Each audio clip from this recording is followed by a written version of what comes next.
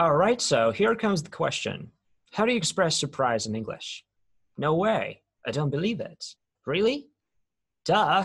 But there are more common ways of saying it. I would say more authentic ones that you might hear from native speakers from different countries. But again, fair warning, some of them might be rude and they should be used with your friends, loved ones, or close acquaintances. Is that our Christmas card? Yes. Yeah, that's exactly what I use. How'd you know? Gosh, it says happy holidays and everything. What? Get the f out of here. It says happy holidays? Well, you might be surprised, but get out of here can also mean no way. Are you getting married? Get out of here. What? Get out of here. You could also say, get out of town. Really? Get out of town. Get out of town. If something comes as a surprise, you could also say, shut up, or shut the front door.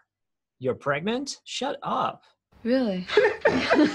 Shut up. Really? Oh, shut the front door. Shut the front door. Shut the front door. Or if you meet someone by chance, like you're surprised to see those people in your neck of the woods, or you're surprised by a fact, you could say, what do you know? Like, what do you know, Jack? I didn't really expect to see you here. Matt Donovan. What do you know? Ben McKittrick, what's up, man? And of course you can use, you gotta be kidding me. You gotta be shitting me, which is ruder. But again, that's life, right? And no one can do away with the a rocking book phrase, yeah? I mean, the ones who actually did an English major understand what I mean. You don't say, right? You don't say. You don't say. You don't say. You don't say.